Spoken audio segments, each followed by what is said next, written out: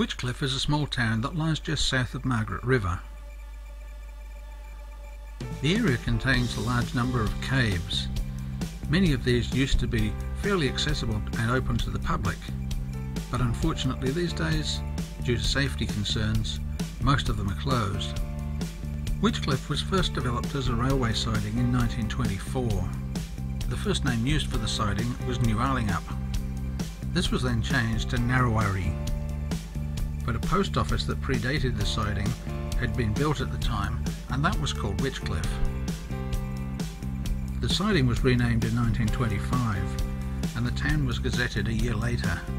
The name is thought to originate with the Bussell family, who named Witchcliffe Cave. The Bussell's house, known as Wallcliffe, survived until a major bushfire in 2011. Like many other towns in the southwest, Witchcliffe developed as a direct result of the group settlement scheme.